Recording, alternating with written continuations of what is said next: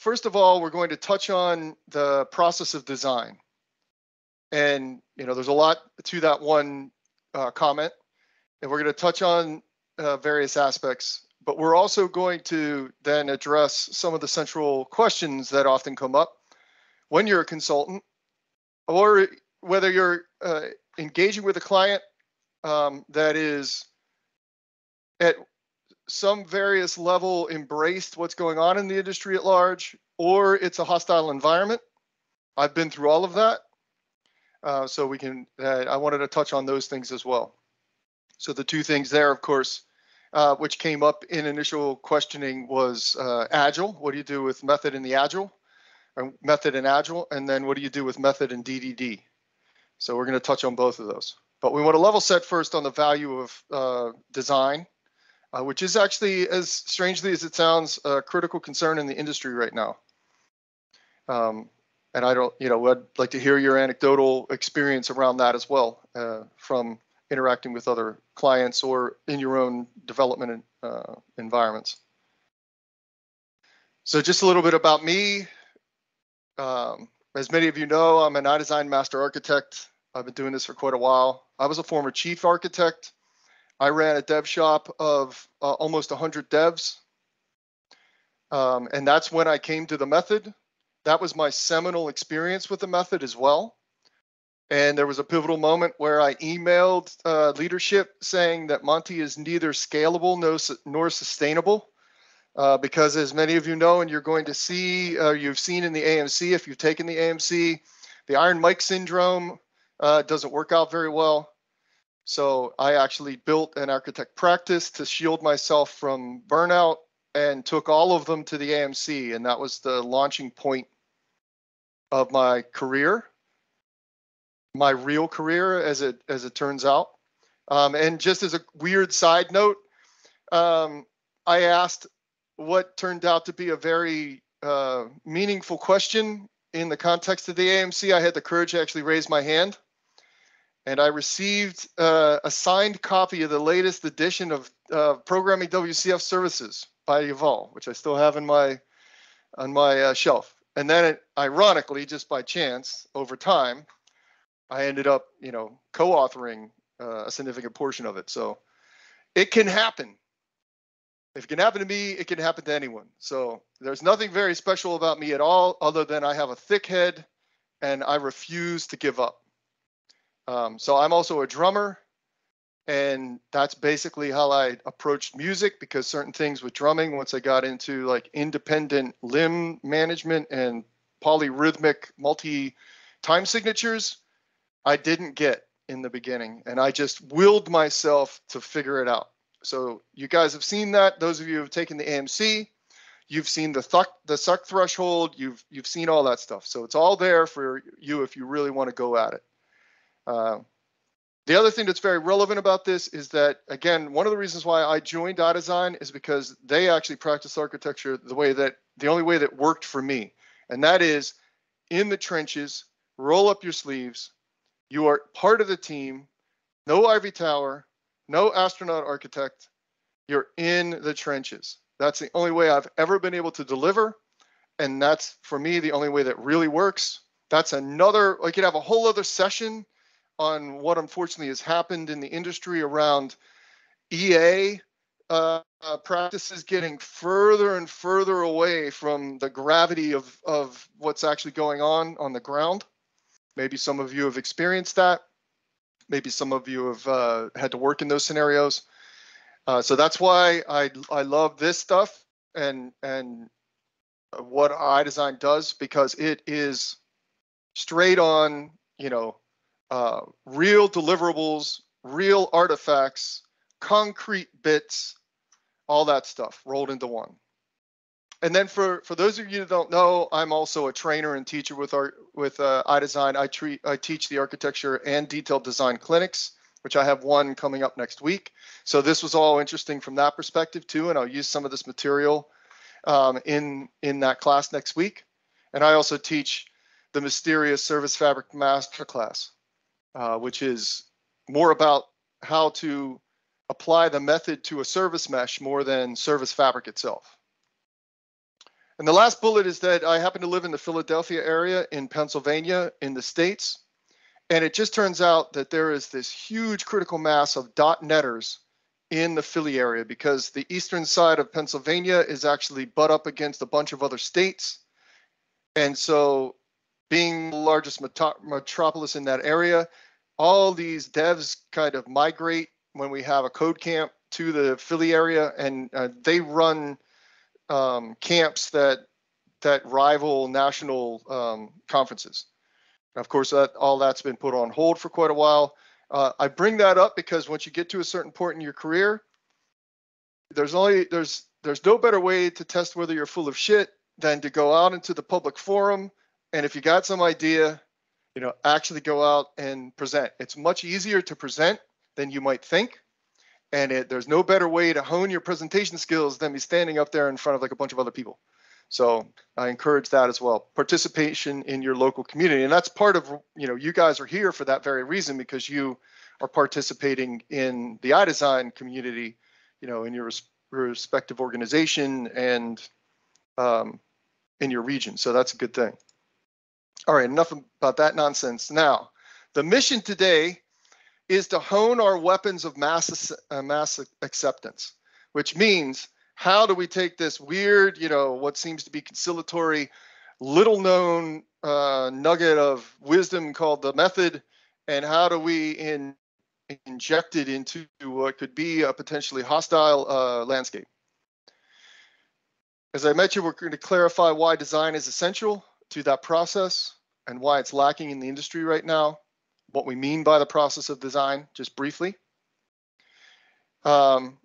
Part of this is to give you guys these nuggets, what I call these little bits of wisdom that you keep in your back pocket. You can't, some of this stuff, there could be tension, there could be political concerns. You could have your one moment with like a high level leader, and in that moment, the elevator pitch, you have to have it pre-canned, because rarely will it come out right, and you get it succinct if you're not prepared.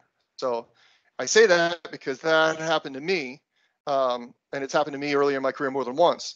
So part of the language that's in here, you guys can pick out these little nuggets and have them in your back pocket. So when someone hits you with it, like Agile or DDD, or why do we need design in the first place, and what the hell is detailed design, you have these answers, and you can just pull them out, and you can be nice and on point.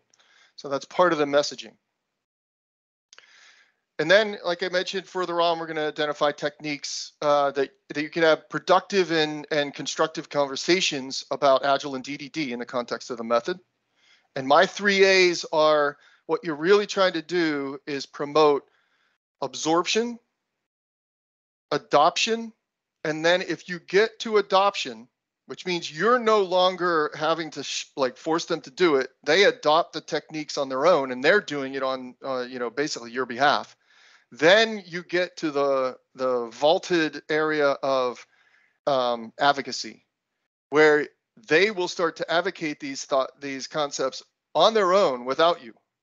And that's where really the grassroots thing starts to, it's an exponential growth at that point. It only works if it really works. If it's all a bunch of hot air and it doesn't really work, what's the point?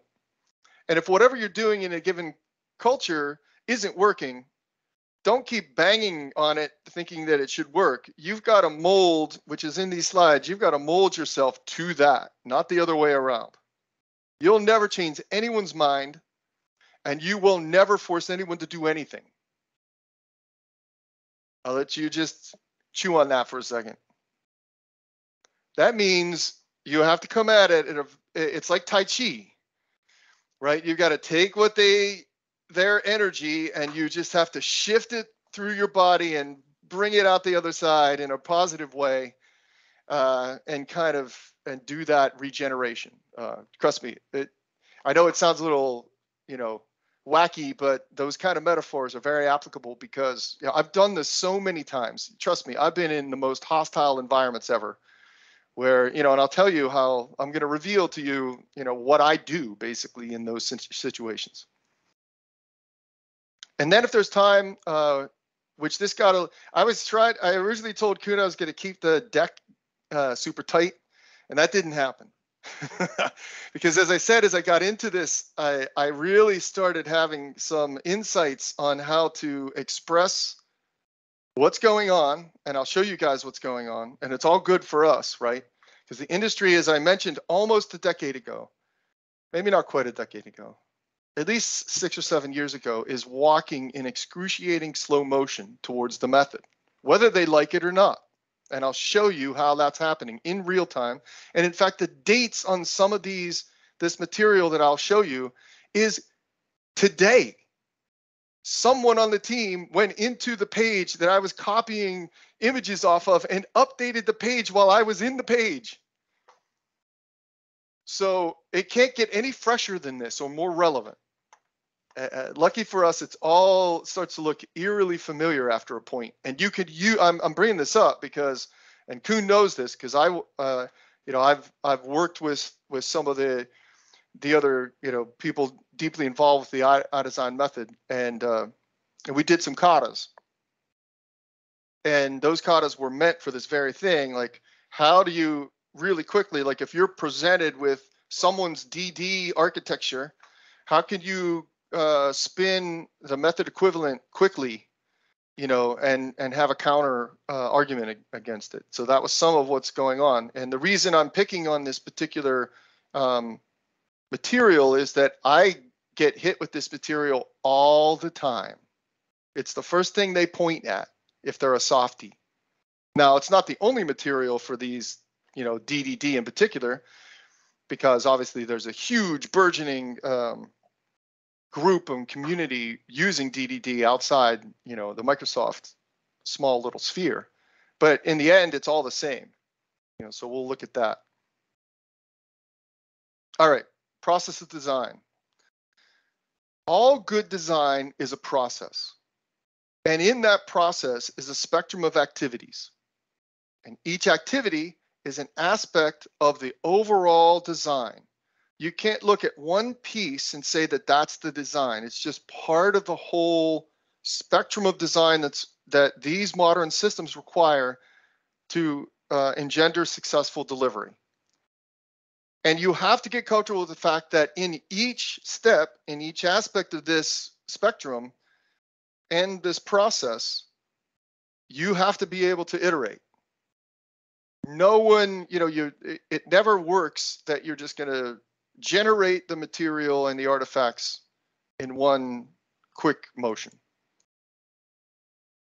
Process, by its very nature and its definition, is not a singular event. So to my point, you will never come to the easel and have the epiphany. You'll never come to PowerPoint, sit down in front of the static view and just make it happen. That's not the way it works. None of us do that, including Yuval. We all iterate on that. Everyone has their own techniques. How far do we go? Which way you do it. You do a little static, you do a little call change, you go back and forth, whatever feels natural. But you'll never, as soon as you realize there is a process involved and what a process means, then you can leverage that.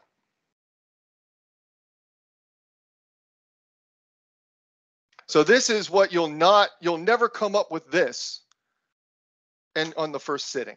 It just won't happen. Okay. Now this is actually in production, and this is actually a archetypal pattern for point of sale systems that almost all of them look like this. That's a whole other topic that comes out of the method. But you'll never sit down. I didn't sit down and create this, in one fell swoop. It just doesn't happen. So the value identifying that design is in fact a process, then that establishes some sequence. And that makes it easier to grok because now each activity is smaller and you can come at it and you know what inputs you need for that activity and then what outputs will lead into the next step of the process. And we want a process, including a methodology as part of that process because processes yield predictable outcomes. They have the clearly defined inputs and outputs, and that allows you to be more efficient, right? And I think if you really start to think about this, and some of these terms, depending on your culture that you're in, could be deemed as like dirty words, like design and process.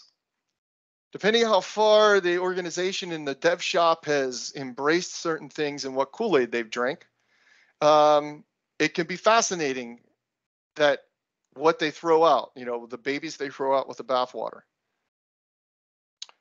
So hold on a second.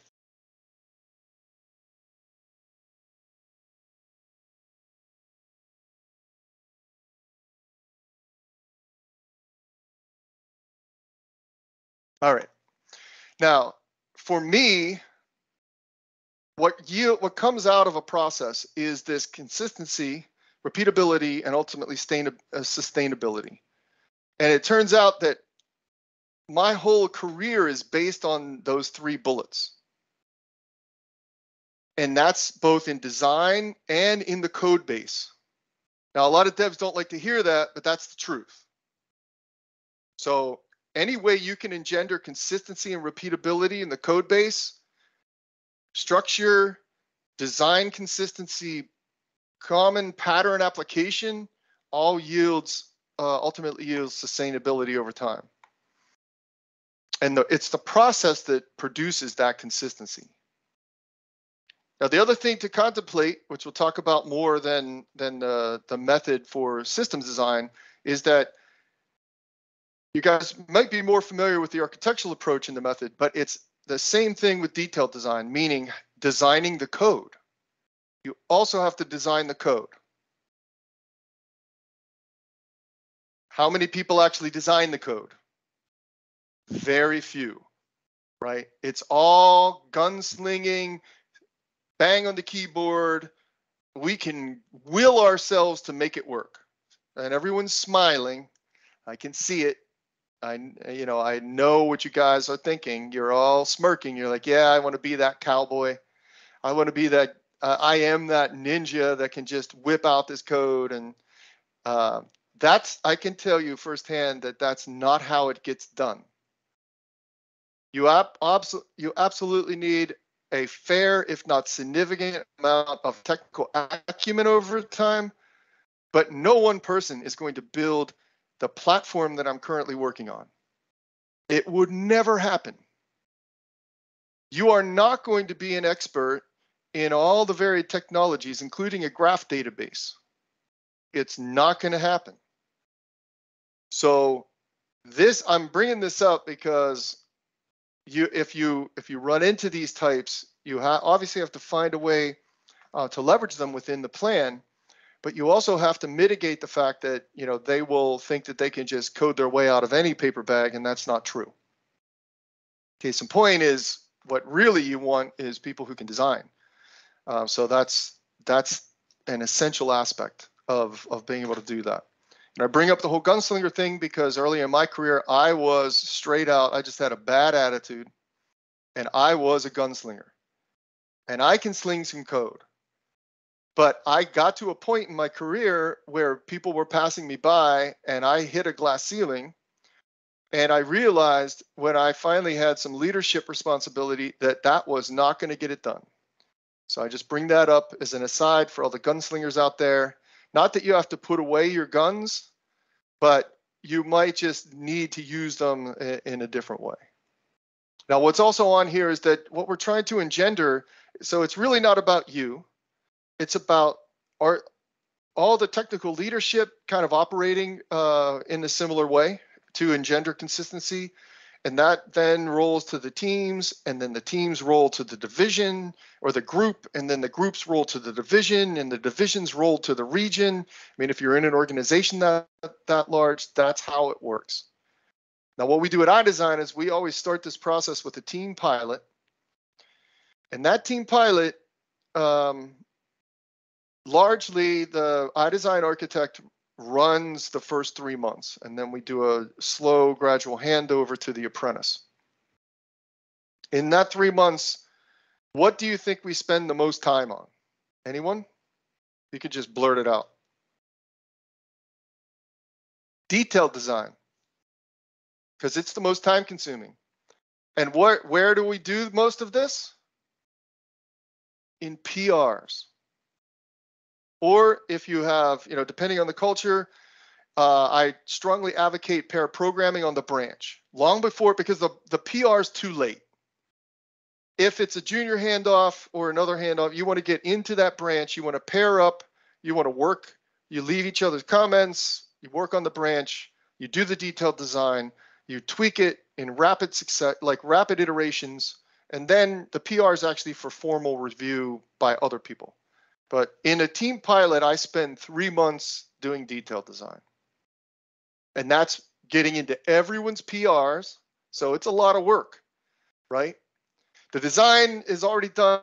That doesn't take any time at all. The architecture, no time. The PD, no time.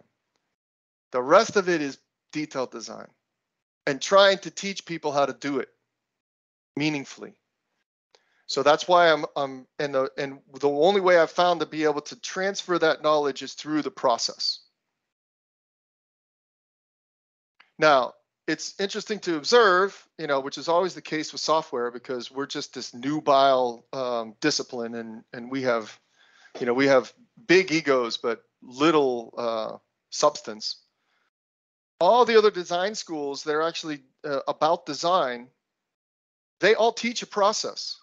It's like design school 101, except it's completely lost on software that there is a process to design, and there's multiple things you need to design. So that's why I'm kind of bringing this up, because when I go, I see a bunch of different organizations, as do probably many of you. No one's doing design. No one even talks about designing the code at all. Every once in a while, you might hear a little bit about a pattern or something like this, but most of it's just tech and code like hell. But you guys, I hope you appreciate, right, that if you're a great coder but a poor designer, what happens? You may get it to work for the first initial thing, and all you've done is create a boatload of tech debt for the subsequent 10 years. Or if you're an average coder, but you're really good at design, I mean, you actually you invest in that extra time to think about the code, then we know that that actually produces a better result. However, it may not be the fastest result. So that's something you have to plan for. And again, as you've already heard, probably, in any IDesign class, instead of programming in tech, you should actually focus on design, because all those other things change. The language changes, the tech changes, but if you can design around any of those things, then it's really good for your career. Now, what I meant by a design is a spectrum. If you think about the overarching IDesign methodology, we actually go from architecture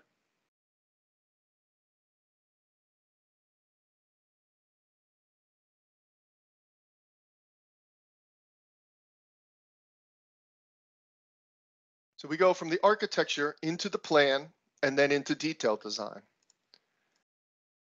In addition to that, we use a separate set of tools. We go from diagramming into spreadsheets, and project, and then into the code. So this is the architecture. Many of you may be familiar with, what this looks like: the static view, the runtime view, and then this is a plan. This is a really nice plan, by the way. That is one sick shallow S, and that's one killer resource distribution. And if you squint really closely, you'll see that this is actually 0.59 risk with an 18% efficiency of an overall duration of 18 months, ironically, which is the magic number for all software project of sufficient size. You should know that. They all take 18 months, whether you like it or not. And it has, 77 activities. That is one sweet plan. With those, I bring those metrics up because what you see on the screen is exactly why we do PD. And is that plan sane?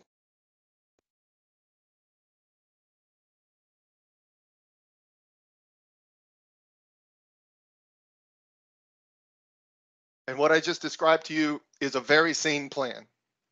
All right. Now, this is detailed design. So it may not be clear to you, but what's on the screen right now is the primary interface for karting engine. So we got behavior.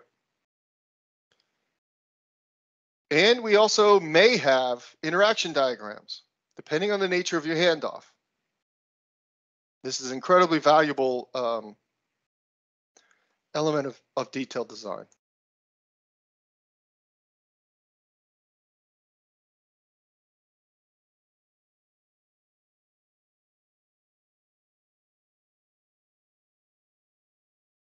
Now, what's on here, this is for a different system, but you get the gist. And it's a balance between this and this. So if you really need to understand what the behaviors are, so that's what's happening. What you see here is that you're actually seeing both the facet, the interface, and the behavior. Now, there's not enough, it's inappropriate to put, DTO detail on something like this, but you at least get to see the interactions without having to look at the code. So you can make a boatload of decision, which is why we diagram things. Once you have the template, it takes very little time to build these things, but you should also be doing that.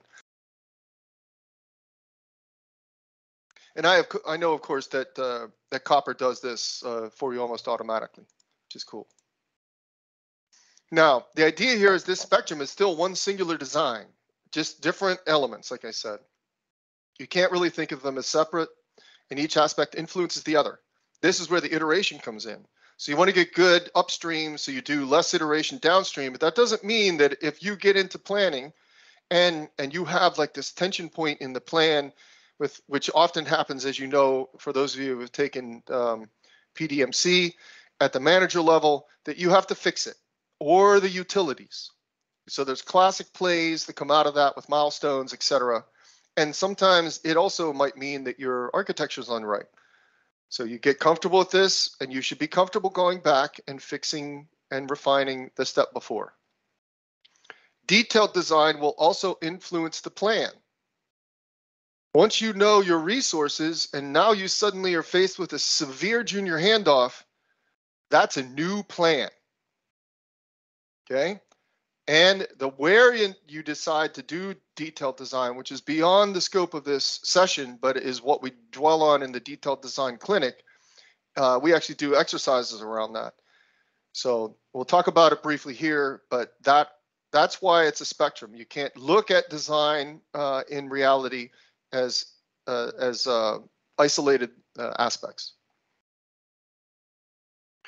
And as we noted, each one has a different tool set, different inputs and outputs. Now, the other thing that's really interesting here is that what you're noticing is that each also has a varying degree of granularity appropriate to the task. And a lot of teams, I call this out because a lot of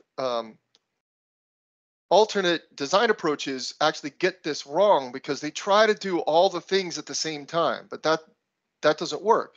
There's an appropriate level of granularity for each step. So you look at the architecture, this is very coarse-grained. We're looking at components and relationships, and we refine those, of course, with a method by volatility, and we time box it. The plan is at another level of granularity. We take that box, and then we either break it into multiple activities, or at least that activity for building a certain facet on karting engine has its own set of smaller, more granular tasks. And then we refine that by time, cost, and risk. And it's also time boxed. And then finally, detailed design is where we're building the scaffolding for the actual system. We're making the call chains real. Those call chains are not abstract diagrams. They are actual literal blueprints for the code. And so in a healthy, mature method environment, if you will fail code review if your manager doesn't abide by that call chain for that given use case. And of course, the detail is where it's very fine-grained all the way down to the last DTO property. That's why it's very time-consuming. So you have to make it efficient. So in an overarching kind of iterative schematic, this is what we're talking about. We're kind of iterating through the design portion and the build portion. For those of you who are taking the AMC, this is straight out of the AMC. This is actually how it works in real life all the time. You get some level of ambiguous marketing requirements. It's either and we're going to show this briefly, then someone has to take the ambiguous marketing requirements and interpret them into what we might call the derived requirements, or more accurately, the engineering requirements. And then we have to model those so we can visualize them. So the use cases are always best expressed as flowcharts. And then that passes into the architectural phase, where we have the interaction diagrams, the static architecture, and then those inform both the abstractions and the code. Now, if we do this slightly differently, this is really what we're talking about. More times than not, we actually, the runtime aspect of the call chains, and then the static aspect, of course, is the static view. And when we do this, what we're deriving the interfaces and classes. And what we do most often is we drive this detailed design process by the call chains, because that's where the relationships are. Now, as I mentioned, depending on the nature and the complexity of that call chain, you should do interaction diagrams as well, which I think most of you are familiar with. And the reason is that this particular call chain, when done right and properly encapsulating volatilities and use cases, represents a number of use cases, the nuance of which, the detail of which is beyond the scope of that diagram. That's why we need an interaction diagram per use case, because the facet might be different, the behavior might be different, meaning the operation, and even the DTOs. And that's what we're driving for that clarity in that interaction diagram. Okay, that's an important distinction. We use both kind of call chains and interaction diagrams. Now, notice what just happened. It's a little subtle. Notice where the business line moves. So in reality, what often happens is that it's engineering's responsibility to also formalize the use cases. And then it may also be your responsibility to go all the way to the engineering requirements. The essence of this is that the IDesign method requires you to be active. I call this out because you don't know how many times I get into organizations where the devs have this really just horrible attitude that it's the business's responsibility to magically lay the requirements in every final detail in your lap, like it's the stone tablets. That's not the way it works. In fact, it's the businesses. We want the business doing the business stuff. And what are they good at?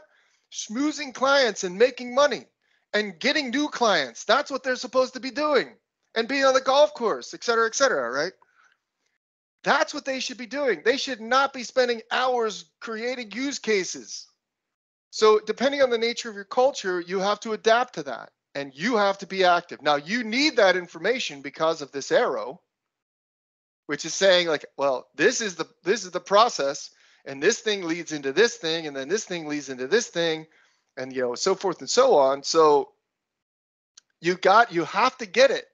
And if they don't give it to you, meaning that you go into Jira and the story ticket has nothing in it, it's not their fault. You need to drive that, be assertive, be tactful, of course, but the point here is that I'm just overemphasizing this because it is a problem. It is not their responsibility. Ideally, it's a joint effort, and that's where good things happen. That's why, what do we start the whole process with at the very beginning before we even derive the architecture? What do? Anyone? Interviewing. Interviewing, thank you. Yes. That's why we interview, because we want to hear it for real again. And it may be costly, it may be redundant, I don't care. I need to hear it. Even if there's a 300-page spec beautifully crafted sitting in your CMS, I still need to hear it. So that's the essence of actually taking ownership of some of this aspect. And we're going to see why this is so important later. Now for DD, now we're going to get into detailed design. Not DDD, but detailed design. And I'm going to focus on this because this is the real hard part. You guys may be all in a different phase in your journey with the method, understanding the architectural size, system design, PD, but now here is usually the most confusing and vexing part. So this is where construction starts. You roll up your sleeves, you pick up the hammer, and you start framing the house, and you are starting to code. Code is the best tool for your detailed design. And if you go to the DDC, you'll get sick of hearing me say, just start sketching.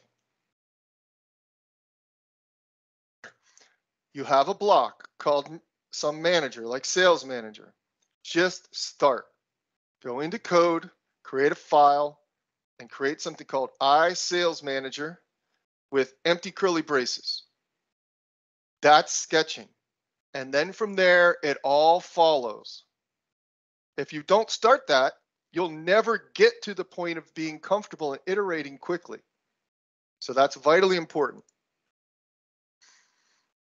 Again, for the team or for your client or for whoever you're evangelizing to, this is the moment where all the talk and hand waving and nonsense becomes concrete. This is the point where something real ends up with the name sales manager. And then there is an interface as an initial facet with the way to actually interact with that component. And at that moment, you can already, with only that, with a class name sales manager, iSalesManager, empty curly braces,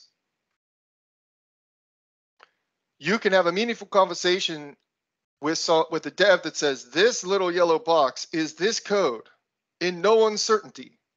And this arrow from the shopping portal is this call from the API to the sales manager facet to this operation for this specific use case. And suddenly, the C parts and the clarity just becomes so much more tangible. That's why IDesign drives to, as you know, like when we do this, we strive to do the vertical slice at the end of the week. And it's there to have that conversation, dispel disbelievers that the wacky little straw man stick figure diagram is real, what it all means. And it is by far the best training material and marketing tool that you could ever use. And I know that those in Ilionics, they've got this baked down to a science because Copper just kind of spits it all out, and that's like magic. So they make my efforts when Bart and Vooters were in the DDC, and they did the same thing with Copper at the same time. I was fiddling around with my IFX, it was embarrassing, downright embarrassing. So as they would say in the American South or West. So you guys are all ready. For those of you with that tool in your back pocket, that's incredibly powerful. Now, the other thing that we're doing here is you're also revealing technical competency. You're making it code, which very rarely do any other architects do. And this is already starting to solidify your design and process leadership capabilities, as well as your technical leadership. So it's all part of the equation. Now, just a moment on vertical slice. And some of these slides are directly out of the DDC. So there are actually 3 types of vertical slice.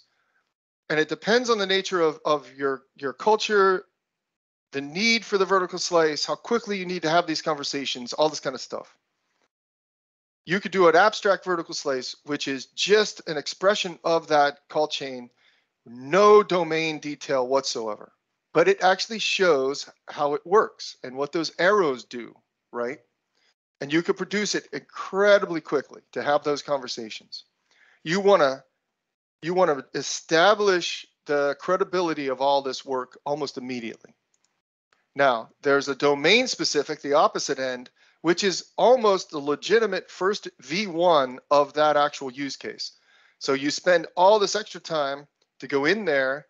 The behaviors are real. You've done the interaction diagrams. You've had all this discussion with, additional interviews with the appropriate people on what this thing should do across the whole entire call chain. The DTOs are real. It may even do real stuff. You may even do the schema for the databases at the bottom or the third-party calls. Like, it is literally but for only one use case, right? So that's a key thing. It's still faster than doing the whole entire subsystem, but yet it has incredible volume of detail. Now, the most frequent thing that we do is a hybrid, where as appropriate, and maybe it might be by component, particularly calling out the more complex components, you may spend more time on their detailed design to flesh out the reality. Or if it's a platform and you're using the strategy pattern and you're doing multi-level strategies, because there's incredible volume of variance in, let's say, it's a healthcare system and there's a huge variance between the type of partners as well as where you're getting some information. You might want to highlight that in the vertical slice. However, so you dwell on that particular component, but maybe some of the other things that are low-hanging fruit, you only do a very abstract DD for. And that allows you to have these, that allows you to jumpstart the more complex aspects of the plan and have meaningful conversations around those as early as possible. Now, there is a process to detailed design, just like there's a process to system design. As Yuval loves to say, during system design, we throw the spec out. Anyone who's gone to AMC has heard that, or secondhand has heard that. It's not true. What we actually do is we put the spec on the shelf. Why do we put it on the shelf? Because eventually we need all that detail. We cannot derive an architecture from 300-page spec. You will never get done. That's why we put it on the shelf, and we prefer to run the process of interviewing and looking for areas of change and pain points and all that good stuff. Detailed design, now we pull the proverbial spec off the shelf. That means there's another round of interviewing and gathering details, most likely with a different approach to interviewing and with different people. Sketching is critical, accounting for the team, handoff point, refine the plan, as I mentioned earlier. Then you have to learn to communicate all this.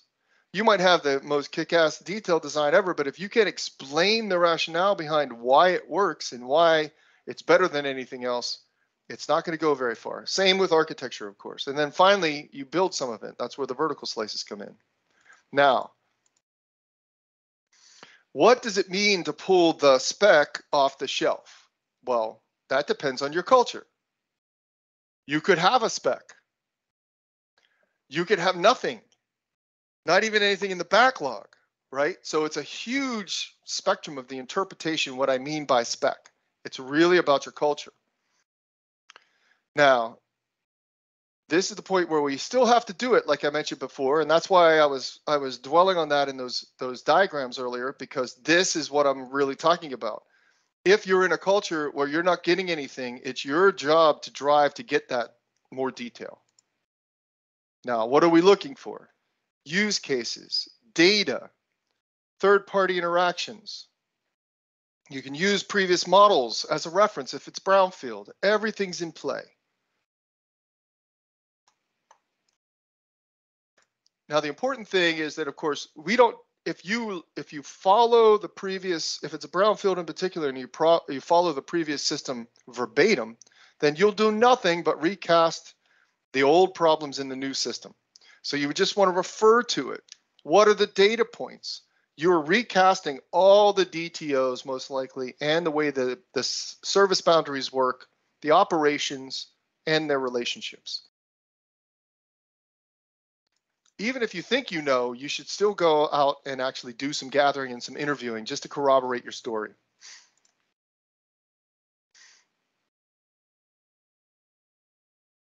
And now what's happening here is that middle bullet, it is actually becoming the nuts and bolts of the system. We're going from the abstract architecture into the schematic, into the actual detailed engineering diagram on how this code works or how the system actually operates at a much granular level.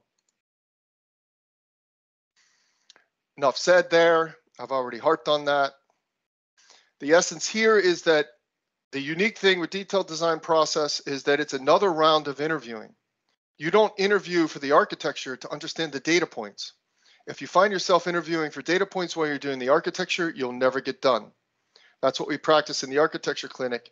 Most people go way down to the curly braces during those interviews. That's inappropriate level of detail. Here, if there's like 100,000 lines of code and a 15-year-old code base, it's the spec. The code is the spec. It's the truth. Someone's got to figure it out. That's time consuming.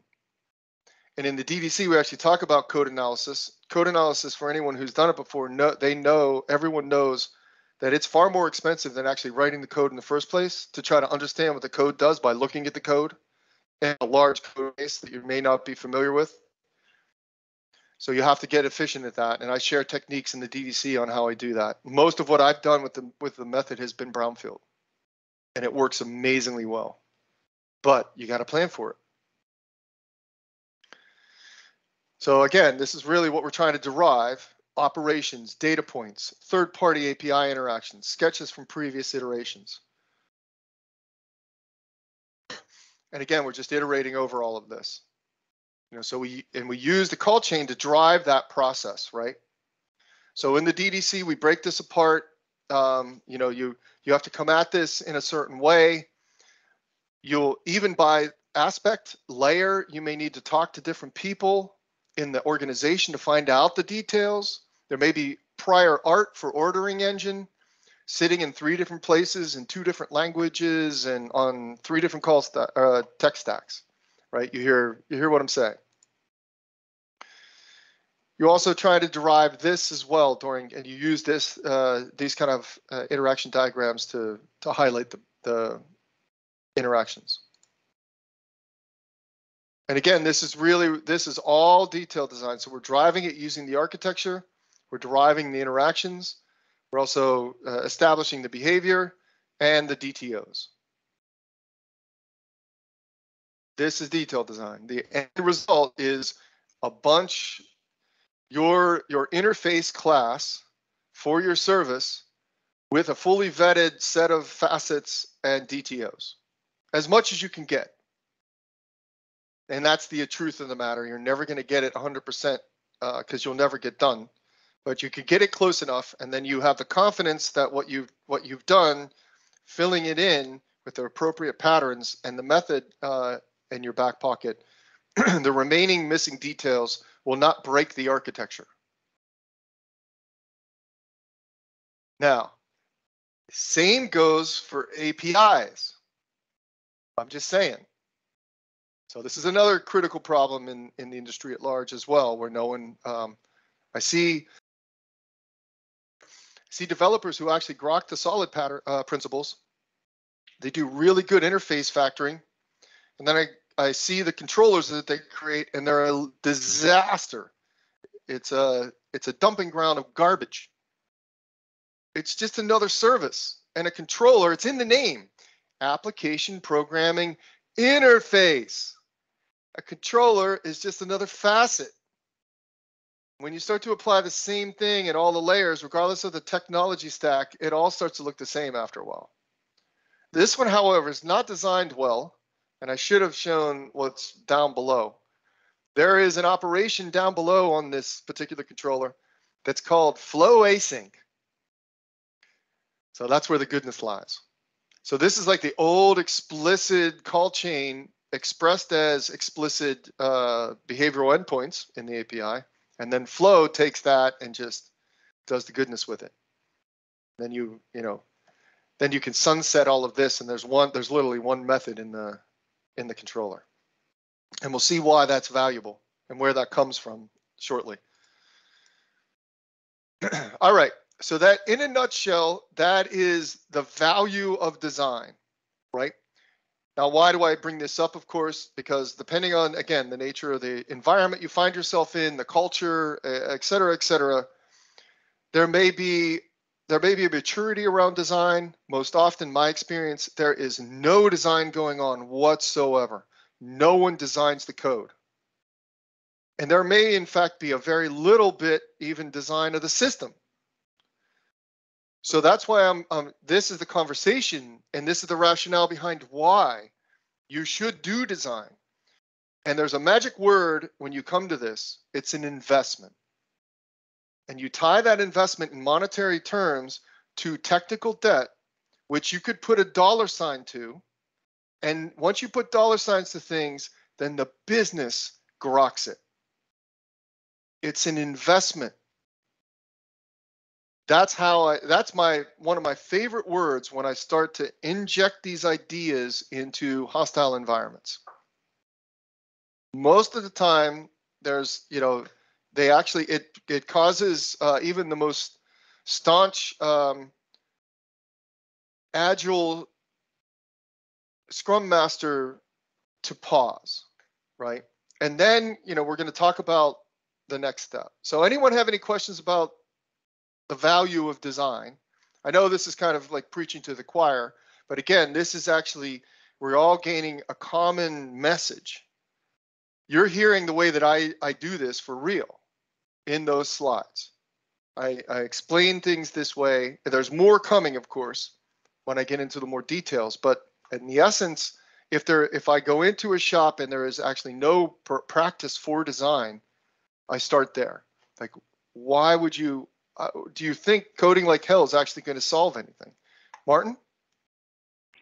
When you start to talk about this investment in design, do you normally need to quantify this somehow, or is it just to explain then the concept of debt and investment? Yeah, quantify can be a challenge, but again, you may have some, and each environment is different, so it's hard to take quantified results from a previous environment and apply them here. But a lot of it is anecdotal.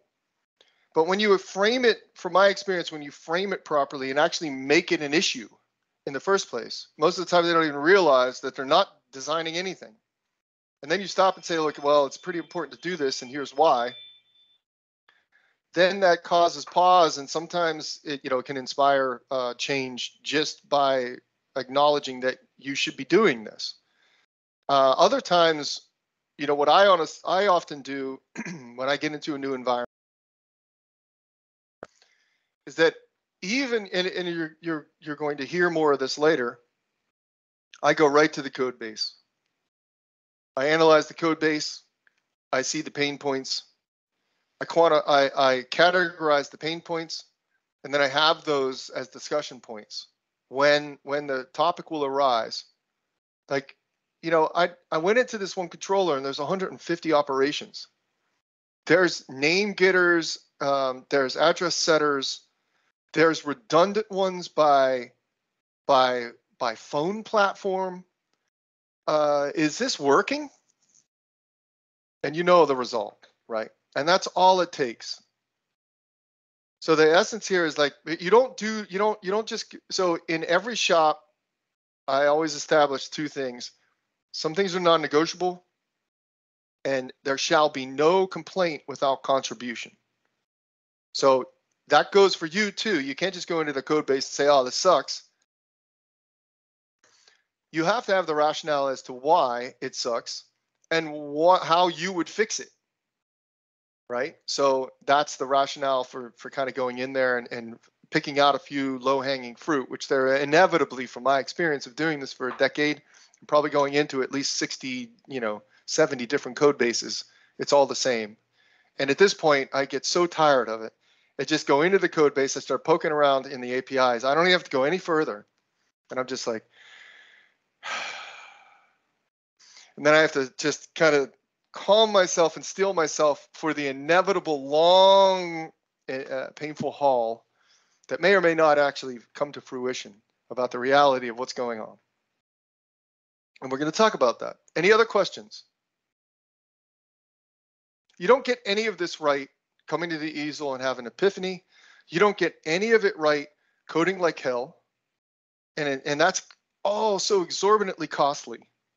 I can't even, you know, just intuitively that if you try to figure this stuff out by coding those behaviors and against all those DTOs, and then realizing it's wrong, and then having to code it again, and then having to code it again, in comparison to doing it with the abstract behaviors, some interaction diagrams, a really abstract call chain diagram in a PowerPoint, and some DTOs, you just know inherently which one takes less time.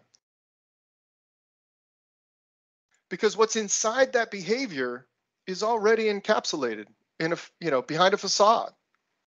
And the design of that code is separate from all this other stuff. The real pain point are those arrows. It's the integration that's the pain point, not what's inside. That's what everyone gets wrong. Everyone starts from inside and then tries to figure out the integrations when they should do it the exact opposite, right? That's what the method tries to solve. All right, any other questions?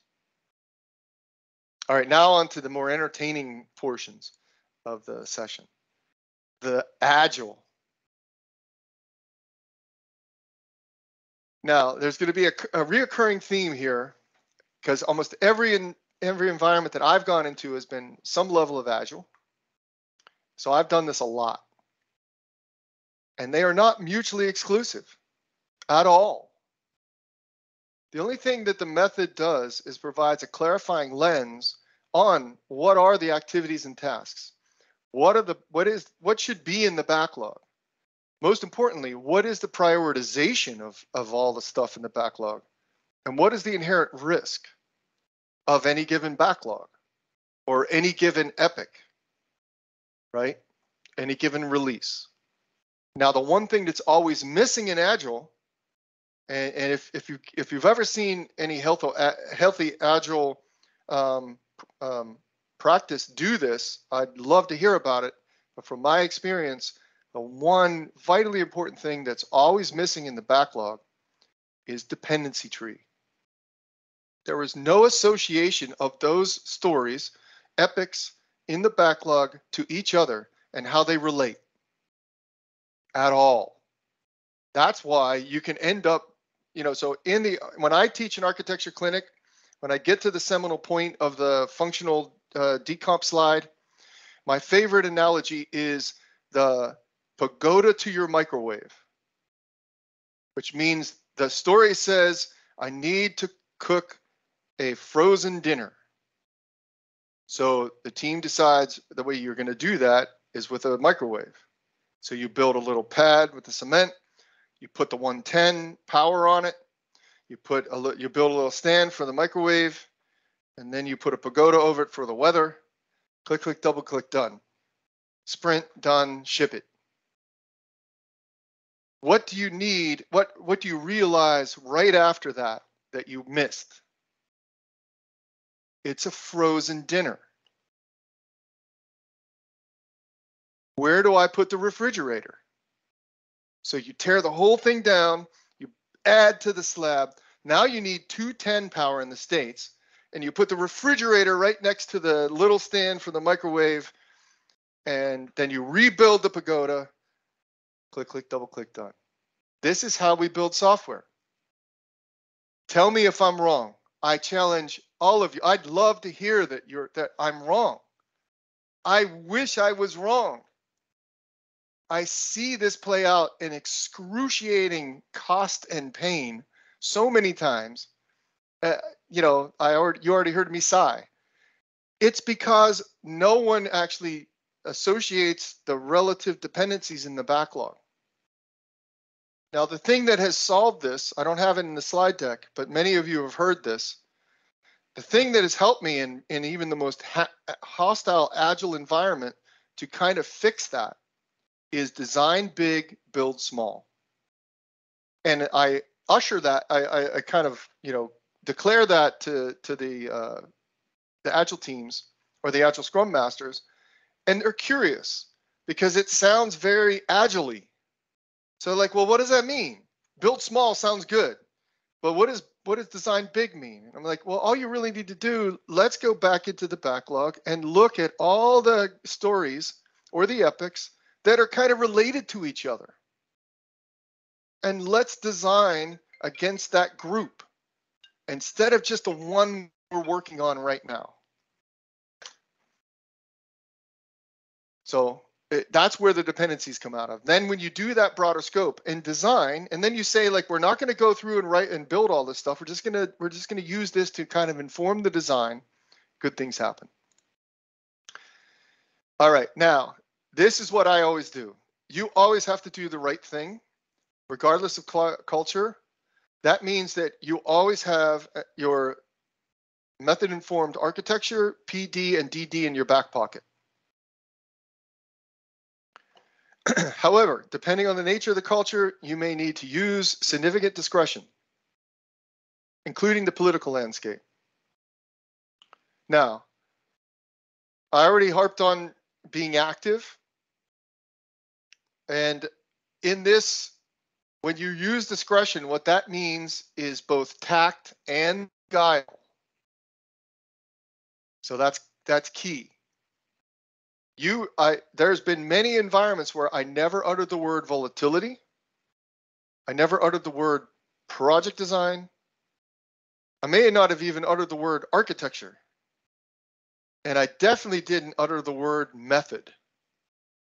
And yet, I got them to do what they needed to do in their vernacular and even maybe their architectural approach. So that's what we're talking about. Sometimes you have to be very clandestine in that, and guile effectively in that regard, because you know what's right. And if they're missing the backlog prioritization and dependency tree, you know how it's going to play out. You're going to be building pagodas forever at incredible cost, and you'll never make your deadlines. Again, I already harped on active. Now, the way I've had the greatest success injecting design and planning into the release planning ceremony, and I'll have a little some quotes later that kind of highlight that.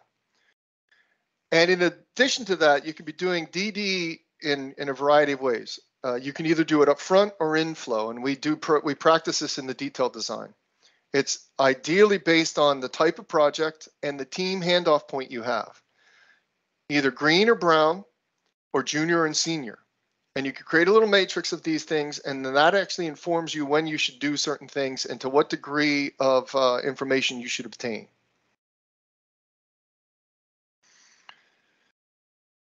Nothing wrong with the whole approach of discussing things in epics, stories, tasks. It's just another way to document the requirements. If you're not getting the sufficient detail, like I mentioned earlier, it's your responsibility. Show them. Create a template for the ticket. Maybe multiple templates for different tickets. This is what, template for some logic looks like. This is what an access, an accessors template should look like. This is the information we actually need to do this ticket.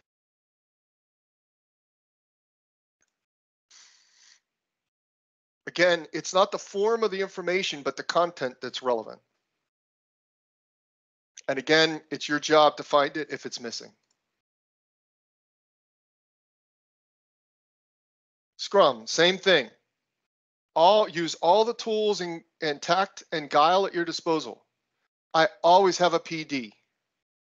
Always. You can then just start, if you may not even have a lot of influence. We just start suggesting things. Shouldn't we do this before that? Doesn't this depend on this? I think we should do these stories in this order because of this. And usually everyone's like, oh yeah, that makes sense. And it just happens.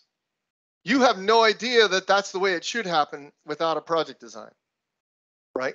Those little arrows on the call chains are gold. And again, you can put the features together, stories, multiple stories into an epic, however and everyone does this differently. They are actually milestones in your PD. You can fill the activities in the sprint. When you get down to 2 weeks, you can only do so much in 2 weeks. That means you're down at the facet level now in your detailed design. What facets are we going to work on? Meaning what are we going to fill in this time frame? What collection of use cases can we actually achieve, with the velocity of this team in 2 weeks? Your PD tells you all of that. There's also a lot of IDesign alumni who use mini PDs. They'll actually create a 2-week PD, and there's nothing wrong with that. Again, you are guiding and influencing. You're doing the right thing. And as I said, most often it has to do with dependencies. You don't know that until you do the PD. And then it's a prioritization thing. And you can drive this and suggest these things, and these are some of the actual phrases I use. The messaging and the terminology, the comments I make, like in release planning.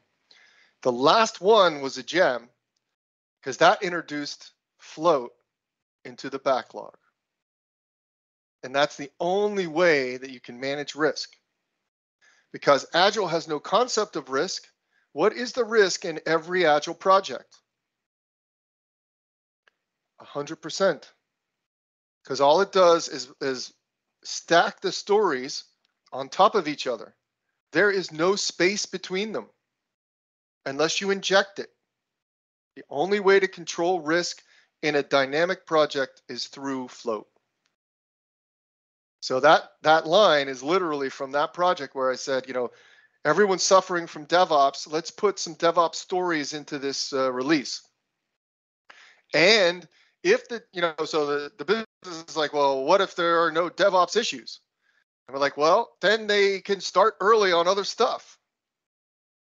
Or maybe they can do some learning or like learn this or do a POC or something else. And it worked out incredibly well. It was pretty cool to see. And who knows? I just took a guess. I just used that opportunity. And again, it's like the other one above it, like, doesn't this purchasing logic depend on like these 3 accessors? Shouldn't we do these first and vet out their DD maybe to understand what the models look like? And then maybe we should look at the use case and kind of come down from the top. How are we using purchasing it? Should we do these things in this order? Good Agile is the method in the end of the day. So there are some questions. These are from Stefan. But hopefully I've answered most of this. Like, where does the task granularity come from? That comes from you have a PD, and then you figure out what you can honestly do in a span of a sprint. So between the PD and the detailed design you have, that would determine like how much you can actually get done. Earned value, that's a dicey proposition. Because that does require a little more buy-in by the organization to actually track EV. So that's a hard one to kind of introduce. That's actually I've had mixed results trying to introduce EV tracking into Agile shops. It's absolutely more valuable than burn down, because burn down doesn't really tell you much other than this is kind of the relative velocity, and we're either going to make it or we're not going to make it. It doesn't give you those insights on how to fix the problem. That's really what EV is for. And again, I've given you a little insight on how to capture requirements and then translate those into stories. It's just a tool for recording stuff. It can be in a document, it can be in the wiki, it can be in Jira tickets, it could be wherever it makes sense in the culture that you're in. The important thing is that you do it, and that depending, as we saw in those earlier slides, that you are active and you go do it. So I've been in many shops where we eventually, we have templates for the tickets, and even if they're method based, there is a ticket for an engine, a specific ticket template for an access component. Same for the manager, utilities, IFX. This is what we need. And then you don't put all that in the ticket, of course. There are ancillary documents in the CMS that you refer to, right? All right, any other questions on Agile and the method? Stefan? Hi, Monty. Thanks for the explanation there. It was really insightful. Yeah, what I also noted with the team when I started explaining the idea of breaking it down into blocks of 5 days, and then immediately they took that very literally as well with the pendulum effect, and they tried to break everything down into days of or blocks of 5 days to keep that going, and eventually it started getting to this very artificial way of estimation. It's like, oh yeah, we need to get all these tasks to add up to 5 days to get the earned value at the end of the day. And yeah, do you have any suggestions there? How do you actually do the estimations then while having the project design in your back pocket to sort of get them to align actually, with your estimations? Yeah, that's a little more of a science. So I appreciate that, because you may not get to do, you may have to do kind of like random interviewing in an agile ceremony to kind of derive how long things are going to take, right? So that's a little bit of a challenge. I'll definitely admit that. And again, for project design, estimation is always the pain point. So just like DD is detailed design is hard from a design perspective. For project design, estimation is the hard part. And every team that we ever interact with has to go through a process of recalibrating their estimations. And it's really based on the project, on the team composition, all those kind of things rolled into one. And it usually takes them, unfortunately, like a couple iterations before they kind of tighten the estimation process. That being said, a good PD is not solely dependent on the estimations. The problem comes in when you're one or more standard deviations away from reality, and that most often is chronic underestimation. So that's the thing you really have to look at. What most, to your point, is that everything becomes 5 days. Even an engine and multiple facets that probably should take 20. That's where you really have to kind of, and then you have to mold that into Agile, and that's where facets come in, as to try to make those things more granular. And so what I've done in that case, fitting them into a sprint, only doing, like I said, certain facets or even certain operations on a facet. And then if it's a complex component, then the first time you hit it in release planning or in like the sprint before when you're doing like kind of inflow planning, you have to suggest that, well, to do these operations is going to require us to do a bunch of this additional work. Like maybe we have to do a repository pattern in the access, or maybe there's some IFX that needs to be done. So there's a bunch of extra work hiding in that box. And so that's why I try to encourage them to kind of look inside that activity and maybe call that out and realize that maybe we can only do like a certain portion of that in this sprint. In the next sprint, we'll be able to finish things out. So there's no easy answer for that one, particularly around estimations. The only thing that I've gotten, the thing that's helped me the most with estimation is just using the smaller tasks for the activities you know, as they're in the EV example, and the art of getting more accurate estimations is the smaller the task, the more accurate the estimation.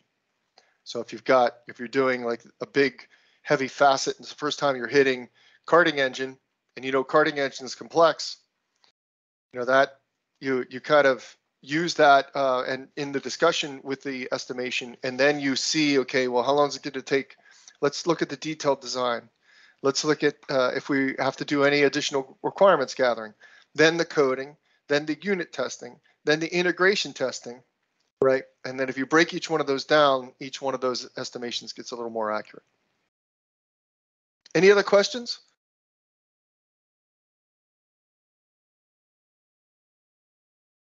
All right.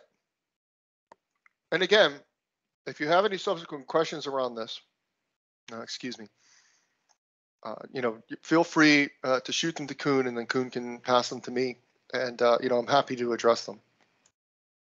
All right, now the other 800-pound gorilla waiting for you in any given environment is DDD. Again, just like Agile, my answers may surprise you.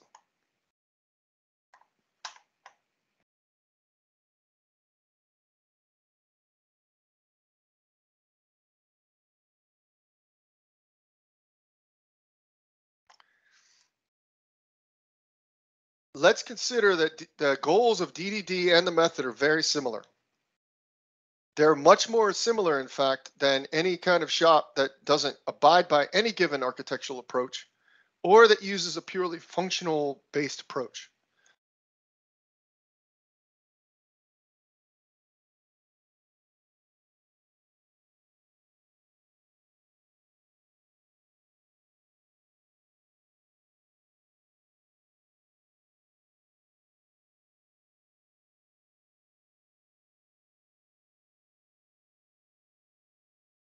Sorry about that, I needed another cough drop. So let's start with that premise, right? So the idea here is honing our weapons of mass acceptance. So we're not going to come in and say like, you know, DDD sucks and everything you have sucks. That's not going to get us anywhere. Let's look at the two.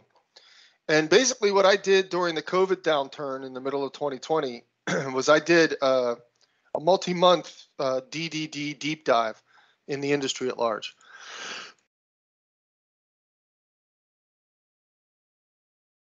And I did that because early on in my career, I had actually used DDD. And, you know, I found the method, you know, much better of a solution. And in addition to that, you know, I hadn't used, I understood it well enough, but I hadn't looked at what was coming out of, you know, DDD currently. And so we'll look at that in a little bit later. So for those of you who are familiar with it, you know that the DDD basically desires to encapsulate the system capabilities by business context, right? So we look at the business, we look at the information, we look at some of the language, and we try to isolate that by context. And then we put an explicit boundary around that context. And using those two basic techniques, then we start to decompose the broader system into what are called bounded contexts. And there's just some rules or simple rules around bounded contexts, in particular that they each have their own conceptual model of the subdomain, meaning, you know, like the datascape and the behaviors, and that they ideally encapsulate data access and logic into what are called domain services. In contrast, the method, or in similarity actually, the method you know, desires to encapsulate system capability by business volatility. And then we isolate that volatility within an explicit boundary. And then we decompose the system by what you might call bounded volatility.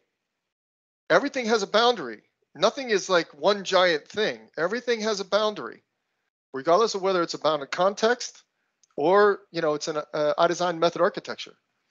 And then with the volatilities, they also possess their own conceptual models, and they also encapsulate the data and logic in layered service volatilities. So there's like a subtle little difference there. But at a certain level, they're both trying to achieve, there's some kind of process to actually decompose the system into things that are isolated. So that's the goal. So we have a lot more in common with the DDD camp than we may think. Now, of course, we have to talk about the V word. And if you Google volatility, this is the first definition that comes up from the Oxford Dictionary. And this is just such a gem that it perfectly explains the state or what doesn't work in software. Every word is actually just resonates with what goes wrong in a software project. The liability to change rapidly and unpredictably, especially for the worse. Now, if that doesn't define every software project, even the choice of words, liability, change rapidly, unpredictably, for the worse. It could not be any better definition of volatility than what we mean, what we're attempting to encapsulate.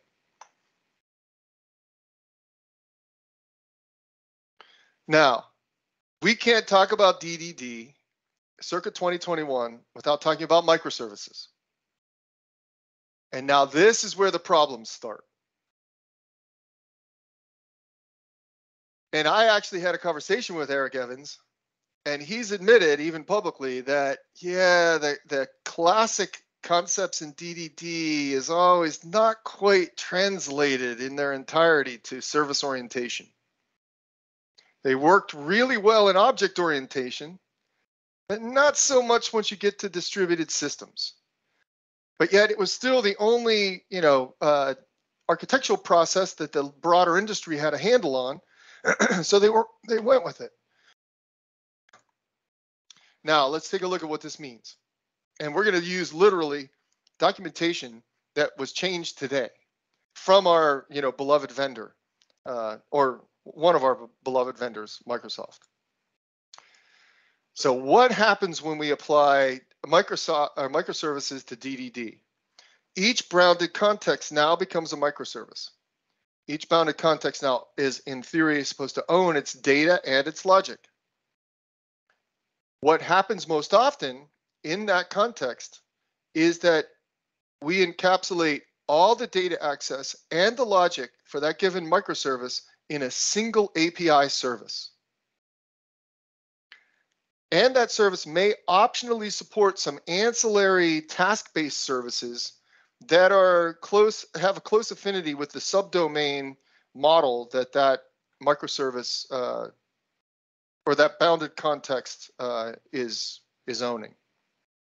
The interesting thing here is that in the switch to microservices, the guidance largely loses any notion of domain services at all. There are no more domain services in the bounded context like they used to be in OO. All you have is this really big API and maybe some ancillary little task-based things floating around. The other problem with that in mind now, so you've got your bounded context and you've got maybe a singular API and one or more little task-based services floating around. There is no internal anatomy for how that should work within the bounded context at all. So it's the internal anatomy of the bounded context is completely arbitrary. And as of course you may guess, that becomes very problematic. So what do we mean by that? So this is directly from eShop on Containers. This is the book that Microsoft produced, and there's a huge litany of well-known names in the industry who have contributed to that book. This is the example architecture they have, shopping, and these are the microservices. Now, what's interesting, you're going to see, in contrast to the method interpretation of this same nature of business, in the beginning, it looks like the method architecture has more blocks except when you go into the documentation further, you'll see those very blocks start to emerge in images, as we'll see, which I found very fascinating. So we have an identity microservice, a catalog microservice, ordering, and here now we have ordering. If you can see, that has both the ordering API and the ordering background tasks service. We have a basket, and then we have some interesting marketing and location related things. And if you notice, there's some BFFs here in the gateway themselves. And mobile shopping and web shopping are going towards catalog, ordering, and basket. And then everyone uses identity as an example. So we'll kind of focus on those two in particular. So we have both a mobile front end and a web front end for shopping. And then they're all tied together mysteriously in the back by a giant event bus. Okay. And I'm assuming anyone who's gone into an environment that's doing some level of DDD, this all looks very familiar to you in the abstract. Is that true? Anyone? Yes? Raise of hands, shake of head, anything? No one's had to go into an environment that they're using DDD? I find that hard to believe. All right. So maybe you guys don't even need this. Do you want to go through the rest of this or not? I mean, if you're not dealing with anyone, so a few people are saying it looks familiar. It's my experience that all I do is deal with Agile shops and some level of DDD. So my experience may be different, though I doubt it. Just by the sheer statistical base that I have. All right. Anyway, this is still Microsoft, the latest in Microsoft guidance around architecture, and also it's all mixed with, as you see at the bottom, architecting cloud-native.NET applications for Azure. And this particular page was updated at the end of October. Now, so we're going to focus on this primarily, like I mentioned. Further in the documentation, they also break out the catalog and they try to explain that you may have one or more services within one of the microservices, et cetera, et cetera. Okay, but largely there's a giant web API and then some other ancillary services inside. Now, in comparison, the method encapsulates volatilities in layered service boundaries, recommends a composable design. These service layers then compose to satisfy use cases, not domain, but use cases. We're not building a domain, we're actually building features. What are features? A set of use cases, runtime activity, not domain. Just hinting at something that is a schism when you use one kind of analysis approach that derives a certain architecture, and that is at conflict with what you're actually building. Okay?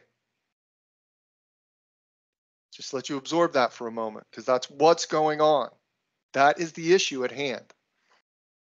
The method goes on, of course, and then we take all those use cases and we group them together in something we call a logical service, or you might have heard a subsystem. And then each logical service becomes a unit of deployment. So it's a logical deployment boundary, not necessarily a physical one. And then, of course, in this type of terminology, a logical service is equal to a microservice. Now, what happens with composable design, and where does this all start to get weird? When you have a composable design of layered volatilities, it introduces the notion of controlled sharing to access and logic. And then that promotes the idea that you want to actually encapsulate the resource access separately from the logic. And that furthermore, it's not just data, it's actually any resource.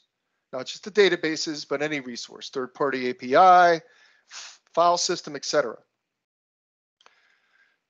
when you choose to encapsulate a use case, or the method then also promotes encapsulating use cases, the mediation of a use case, meaning the sequence, separately.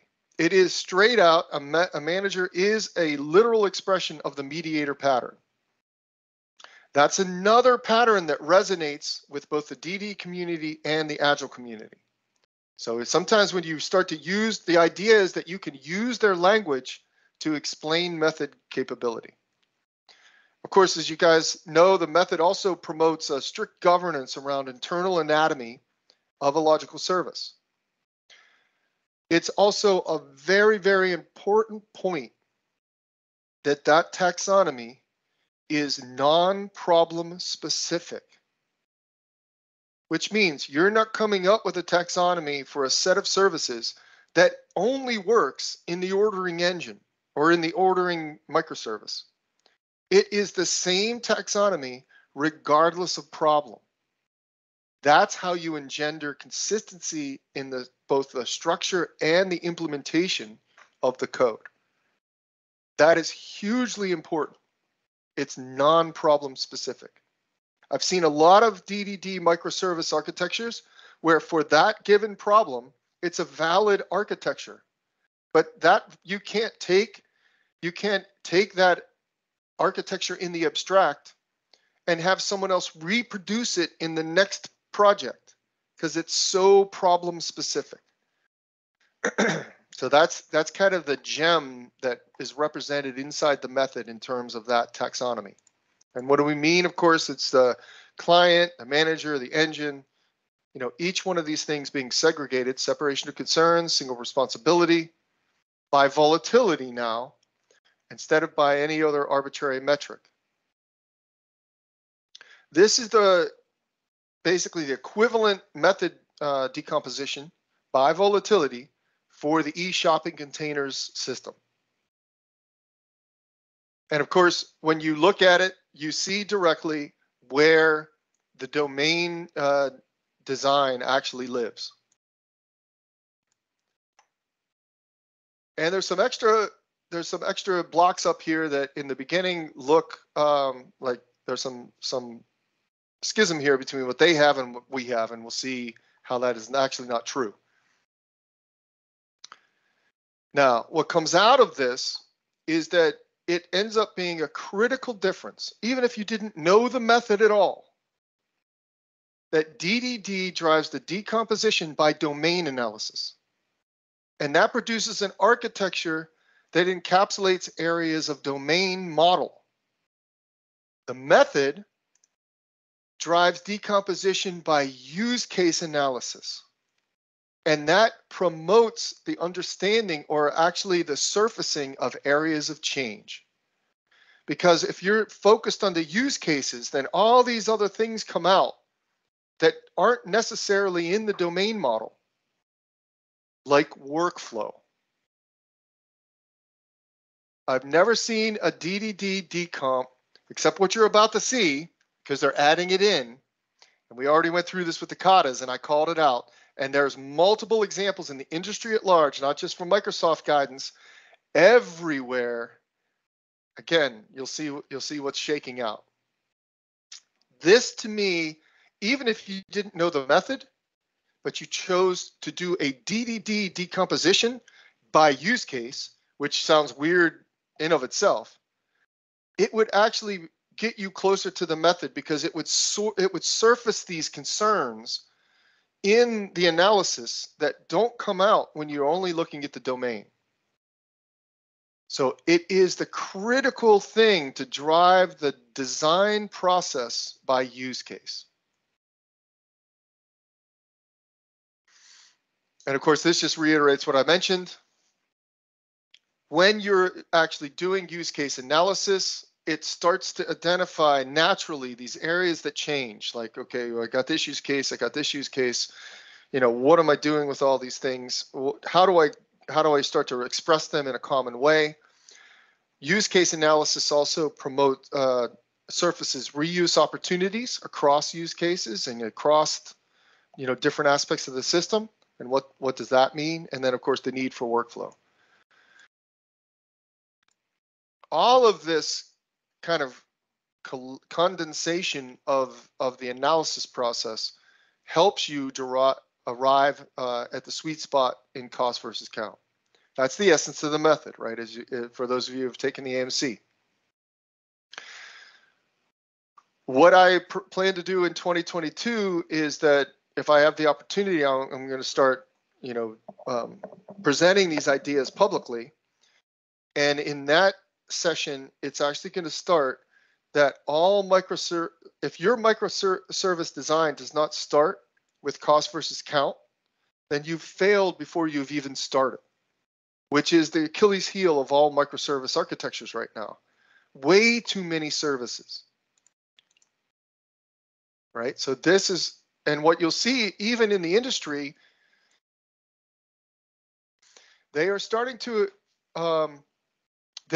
in the context of microservices, in contrast to the monoliths, they highlight the blue curve that for a large number of small services, the cost per service is very small. However, no one talks about the cost of integration, which will kill you. So you see all these pundits actually promoting that they have 1,000 microservices, and I'm looking at it saying, like, that's so far over here, and like the asymptotic infinite cost, you will never integrate them. It's impossible. The whole thing starts with this one graph. And those of you who have taken my architecture clinic know that I actually put this on the board in the beginning, and we put it on the wall, and we keep it there all week. I have it on my whiteboard. When I design, it keeps me honest. So the process of architecture, the process of design actually starts with more blocks, and then you self-edit, and you go from over here or over here, and you arrive in here. Luckily, it's a zone or region, not a point. So you just need to get close.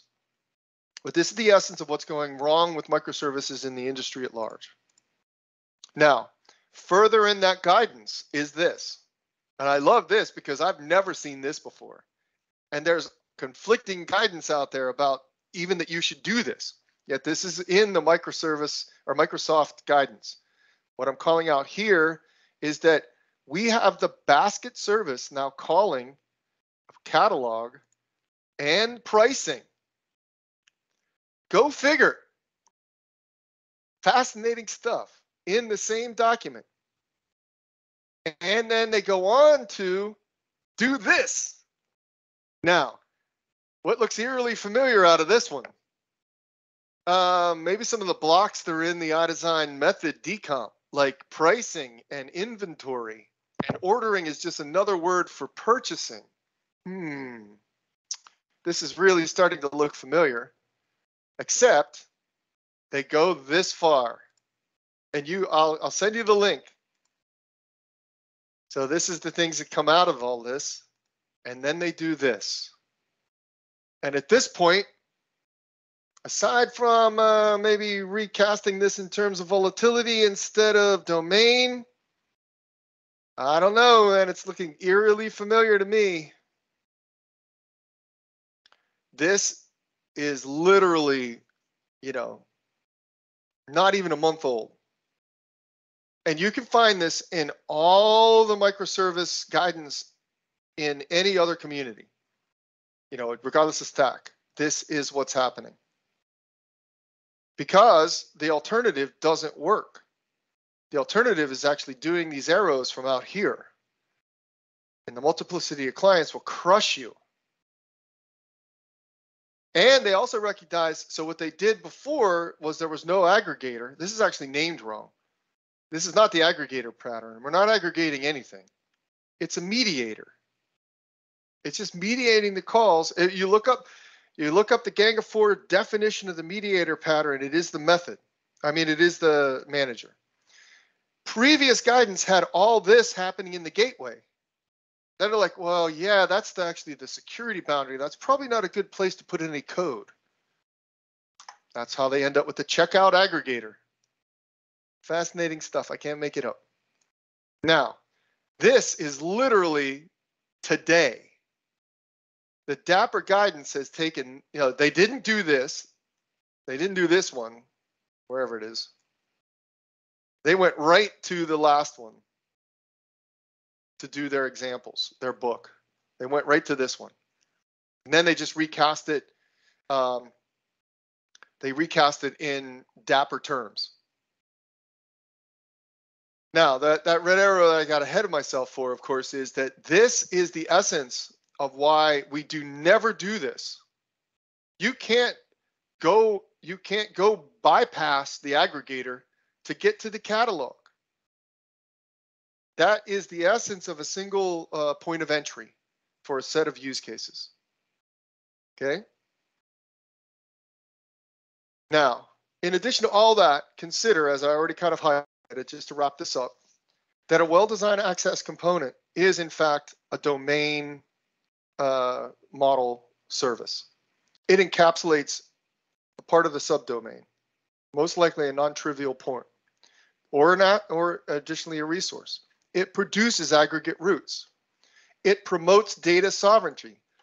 Ye shall never use triggers in a method design, or I'll come and slap you upside the head. That means there are no triggers between orders, and ledger. No, this subdomain for orders is, even though it could be in the same database, there is a boundary here that you honor. And if there's any information between finance and order, it's happening above, and it's a weak reference. This is the truth of data sovereignty. This is exactly what they're saying, but that's not enough, as you've seen. They are starting to acknowledge that it's not enough to just have these guys all sending events to each other and having a horrible, massive amount of data duplication. Right? Now, let's take a look at this guy, and we'll finish up. So we've got our background tasks and our ordering API. Consider, of course, that in this manager's is the aggregator pattern. I meant to add a bullet here that it's not even the aggregator pattern, it's a mediator, literally. And that the engines are the missing domain services. And that what's happening here is someone acknowledged that they should probably decouple this logic. But what's in here is all still the data access and the logic for ordering. Probably not a good idea, right?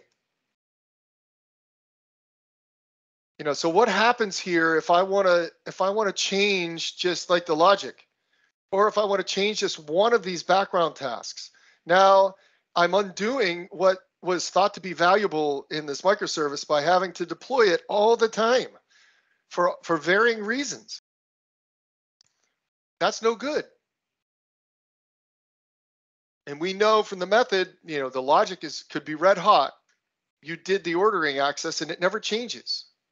So that's the value of opening up this API and segregating it by volatility, by logic, and by access. And then what's in both of these probably gets reshaped into, one or more services.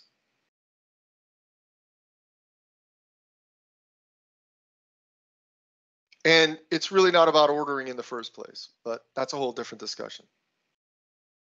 And I highlight this as just a core capability because this isn't the full method architecture. This is just highlighting the same requisite pieces of the example. Of course, there's a feed subsystem. There's a notification subsystem. Those two in particular are never, those cross-cutting concerns would never come out in the domain language, ever. So how would you even know that they're volatile? If you don't segregate out feed, which is like the egress and ingress of data with third parties, where does it end up? It ends up in every single microservice. Same with the notification. If you don't recognize that notification is volatile, then you're sending emails from the client and from every microservice in the back end. Tell me I'm wrong.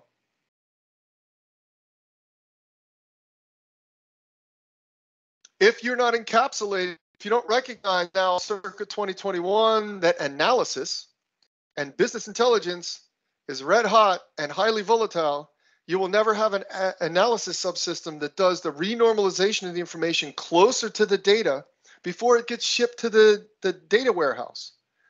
If you don't do that, where is all the renormalization? It's everywhere.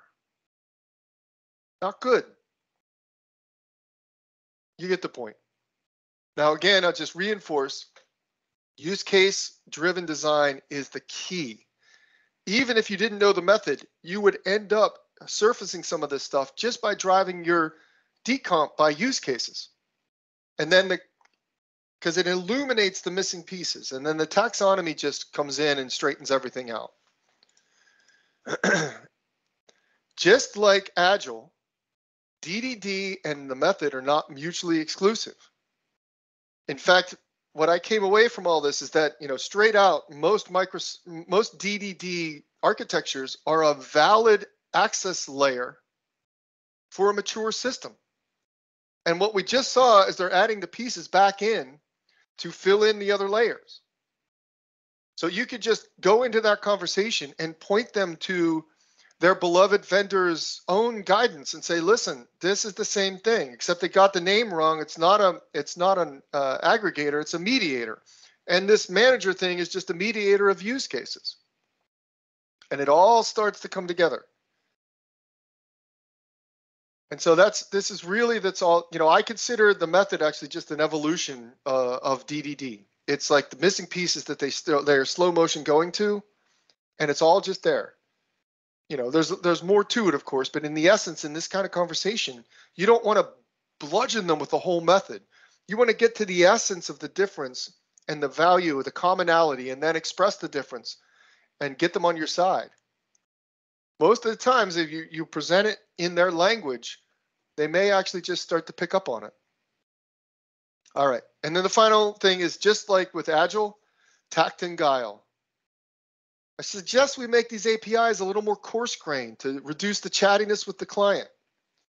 Maybe we should introduce a mediator here because to get all this code out of the gateway, and then we can actually reuse it across the BFFs.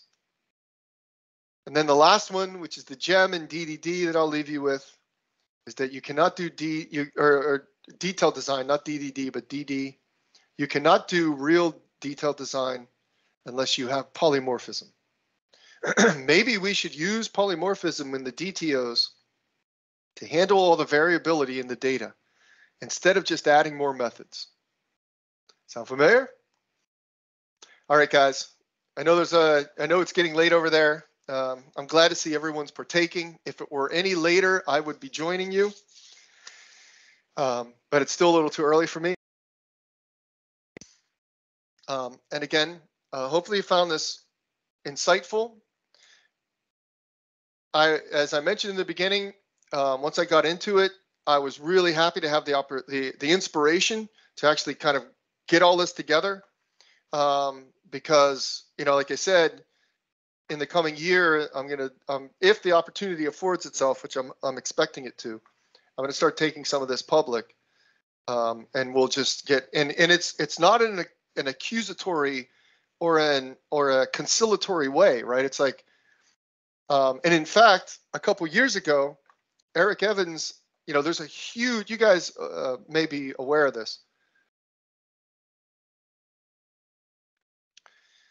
There's multiple DDD kind of organizations that host this huge DDD conference in Europe. I mean, it's massive. And Eric Evans always does a keynote. And in the 2018 or 2019 keynote, he's actually admitting all this. He's like, yeah, it worked pretty well, but it still has some issues. And he actually puts out a call. He's like, if anyone has any ideas on how to make it better, let us know. So I thought that was fascinating. So you can actually go find that keynote. I don't know what year it was. It was either 2018 or 2019. And you can actually go find that keynote and hear what he says. And you could probably even use that in a discussion, if there's a really stalwart DDD environment that you find yourself in. Like even the man is saying like, yeah, it's not quite working. And we need some refinement. And what we're seeing now in the Microsoft guidance is just an example of what's in the industry at large of them trying to solve the problems.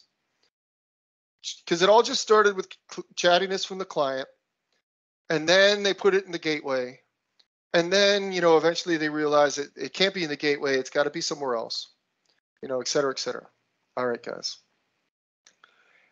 Thank you for that. There is a little bonus here because there's an unfinished aspect in that slide deck, in that slide or in that diagram that I want to touch on, if you have time. So do you guys have a couple more minutes just to look at one last piece? Okay. API. What about the API, right? So from my observation of having done this, Sam, Newman is the one who actually coined the BFF pattern when he was at ThoughtWorks. And I think it's a fantastic pattern, except I think he got it wrong.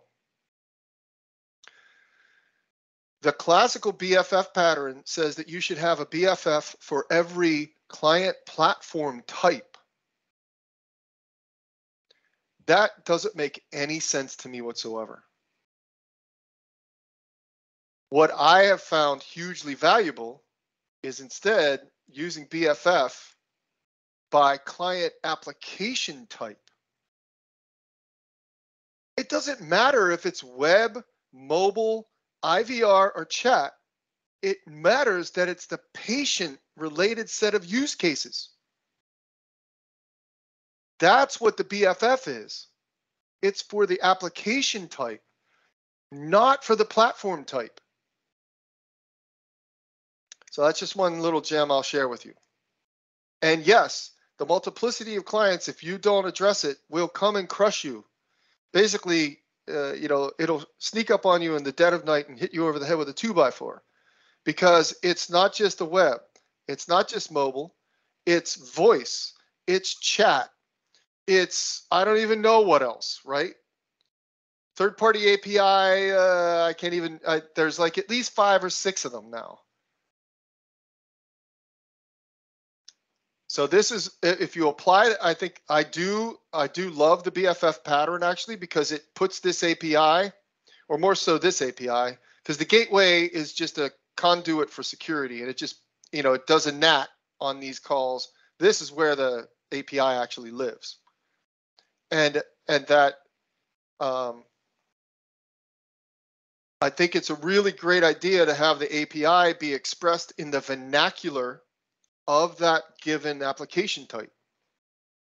So the vernacular meaning the language, maybe some of the terms are different, the behaviors are a little bit different, but they all still go back to the same, microservices on the back end. So that's a little gem that I'll leave you with. Maybe you found the same, or maybe you haven't got there yet. This, though, you can find in the Microsoft guidance.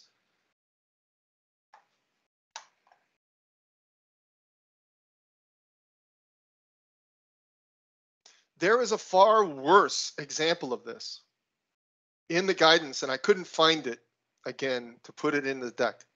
There is a slide somewhere in the Microsoft guidance on microservices that shows a matrix of at least 16 or 20 microservices, each done in a different language and each using a different database technology. Polyglot, right? That's cool. So why not just do every microservice in a different stack just because you can? So that, and then they have this slide with that and with the backend for front end. And so that's why I bring up that, this is really in direct conflict with cost versus count. All right, guys, that's all I have for you. Martin? Doesn't that pattern move the use case orchestration into the API then? I mean, that's what, what the arrows are showing. Yeah, this isn't use case. I know that's hard to. I should have a little balloon here saying that this isn't a use case. Well, actually, they are use cases, but this is a singular use case. This isn't orchestrating the use case. You never orchestrate a use case across managers. This is a chunky use case on consultation manager. And then there is another use case in patient to membership. Yeah, okay, right? Good. I thought this is the whole chain. Exactly. Oh, no. Okay. Right. However, that's what everyone else does. So you saw even in the aggregator, that's just like one. Can you imagine all the use cases in a mature system, all living in one controller in the aggregator API? Everyone's like smirking. You're laughing. You should be crying, because that's what I find time and again. I find controllers with hundreds of methods, and they're not even self-similar.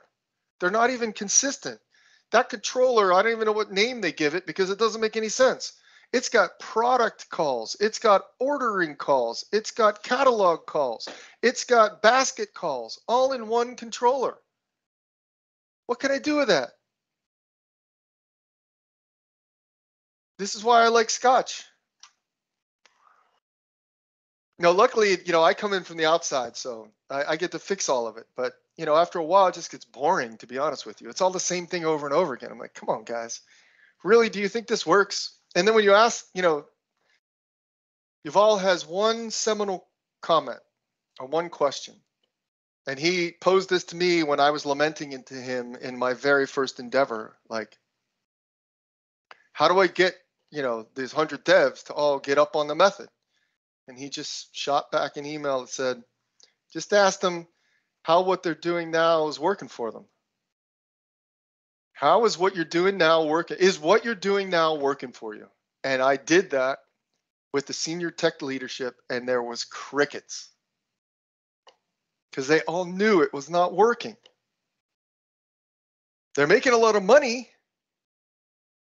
And that's actually, that worries me the most when I come into an organization and they're making money hand over fist, and they've got an architecture like that. And I sit down with the CEO or the CTO, I'm like, it worries me that you guys are so successful. And they're like, why? I'm like, because what I see in the code base will not support that success. You have a moment of truth coming, and you're not going to be happy with it. Whether it's scale, whether it's like the slow attrition of being able to push features, because every feature takes a little bit longer and then a little bit longer because it's harder and harder. It's all coupled together, and you change something here and it breaks over there. And then you get to a point 5 years in, you don't even feel comfortable putting a feature in because it breaks every time. Sound familiar?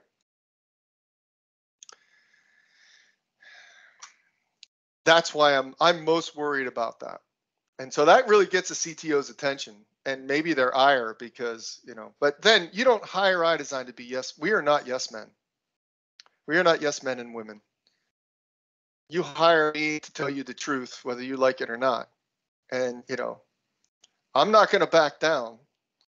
I'm going to be like, yeah, this is I hate to tell you this, but it is like this. And you're going to have to fix it, and it's going to be really expensive. So do the investment up front. That's maybe the moral of the whole thing, right? That's the essence of the process of design. Invest up front for the dividends long term. And then you just save money and make more money over the long term. It's just really hard for the business to reason about that. You're going to spend a little bit of time standing in the corner going, is a dog really a dog? Which is the essence of detailed design, believe it or not. It's all about iDog in the end, as simple as that sounds. All right, guys, any other questions? All right, I know it's getting late. It's Friday. It's the holidays are ramping up, whatever holiday that you celebrate. I think the whole world is celebrating because at least we've gotten back to some semblance of sanity, some semblance, which I think is really important for everyone's well-being. So health and wellness to you all. And again, if you have any subsequent questions, just shoot them to Kuhn, and he'll shoot them to me. You know, I really enjoyed doing this, so I appreciate you guys taking the time. And I've been starting to get. I've been doing this quite a bit, actually. These little spot, you know, organizationally or community-oriented sessions are pretty cool. And it gives me the opportunity to get motivated and carve out some time to create some new material. All right, everyone, thank you again. I hope you stay safe and enjoy your holidays. And hopefully our paths will cross again soon. Take care.